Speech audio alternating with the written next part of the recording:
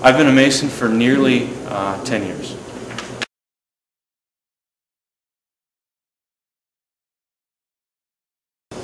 I became a Mason because several of my friends at the time were talking about it, and not necessarily in a great light. They believed some of the things they'd read on, in books or on the internet or had heard through hearsay, that sort of thing. So I started to research it, and when I researched it, I found a lot of good things about Masonry, a lot of charitable work, and a lot of things that they were actually doing in my community, which was up in North Dakota at the time. And that intrigued me. I wasn't interested in many of the other things they were talking about. Instead, I was interested in just doing some good for the community. And the group of guys I found at the lodge were doing good. And I asked them how I could become part of it. And I filled out a petition, and they invited me in.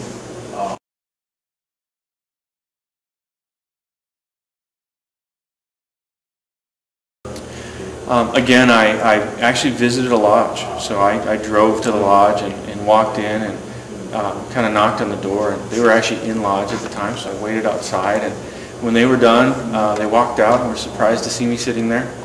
And I said, hey, I'd like to become a Mason. How do I start? And they said, well, fill out a petition. You have to, know a Mason to join or become acquainted with one if you don't currently.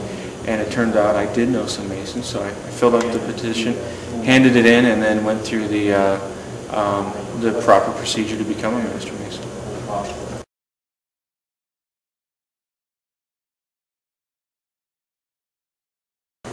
Masonry means to me a lot in our current society. It means a higher standard of morals and ethics, and a way to kind of guide yourself into being a better person or a better man or a better citizen. It means doing some charitable work, helping your community whenever possible, doing anything possible to do some good. Charity. Masonry means charity in the way of anything you can imagine that is of benefit to society, with or without the lodge, with or inside or outside the lodge, of course. Public schools, elderly, military, etc. It's about charity and doing good for others.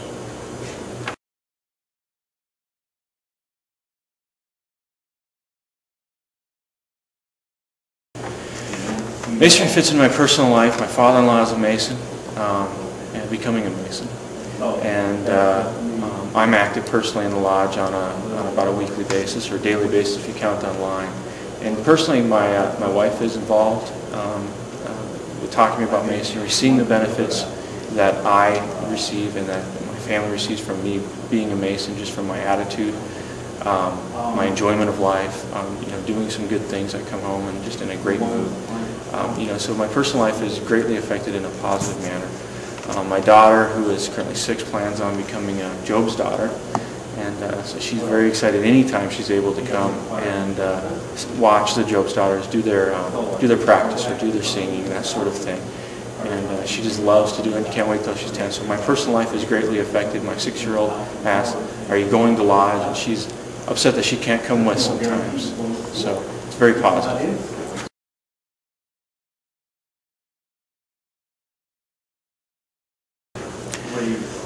A man could become a Mason today by either knowing a Mason and asking him. A lot of people believe, I've heard, that they think that you need to be asked to be a Mason. Like I would ask a stranger or a friend even that is not a Mason, "Hey, would you like to join me in Masonry?" And that's not the case. I can't do that. It's not generally accepted.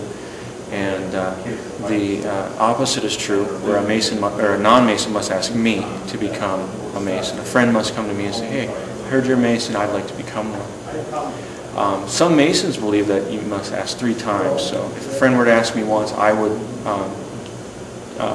consider whether that person would be fit for Masonry and whether Masonry would be fit for them, and suggest them to be a Mason. Some people believe you need to ask 3 times, so sometimes you need to ask 3 times to become a Mason. Or if you don't know a Mason, contact your local Grand Lodge either on the internet using Google or the Yellow Pages, and they'll tell you to contact the secretary of your local lodge.